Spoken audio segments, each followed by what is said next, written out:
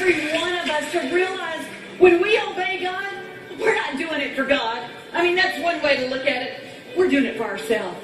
Because God takes pleasure when we're happy. That's the thing that gives him the greatest joy this morning. So I want you to know this morning, just do good for your own self.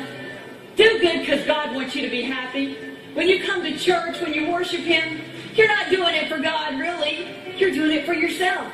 Because that's what makes God happy. Amen. That's the dumbest thing I've ever heard in my life.